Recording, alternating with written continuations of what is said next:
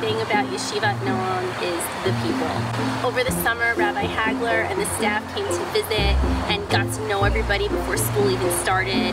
We felt at home right from the beginning. We visited Yeshivat Noam for the first time last spring, and we knew right away that it would be our #1 choice. It just felt like home. It felt like family. It's honestly the best decision we made. This is our first pandemic as parents, and we are really trying to figure out exactly what to do. So with everything that's going on, everything on our plates, it's very comforting to know that our children are safe and happy and healthy at school. So on the first day of school, I dropped off my daughter and I was really nervous, and I pulled up to the building on the carpool line, and a teacher came over to me and said, "Oh my gosh, don't worry, I got this, don't be nervous." She took my daughter by the hand, and I got an email later that day letting me know that she was super happy. They sent me 2 pictures that first day that with a big smile on her face.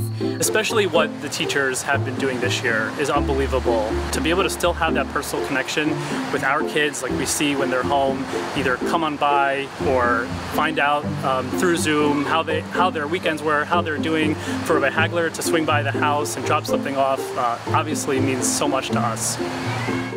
So this spring, during the lockdown, we were all wondering what was going to happen with graduation, and we suddenly started getting these mysterious emails from Yeshivat Noam, and when this huge Yeshivat Noam float showed up to our house, like, I just can't describe it. It was this just amazing moment of simcha and like pure happiness, and really just underscored for us how much Yeshivat Noam cares about each of its students, to just be there and make that moment special and memorable and full of happiness for each of them.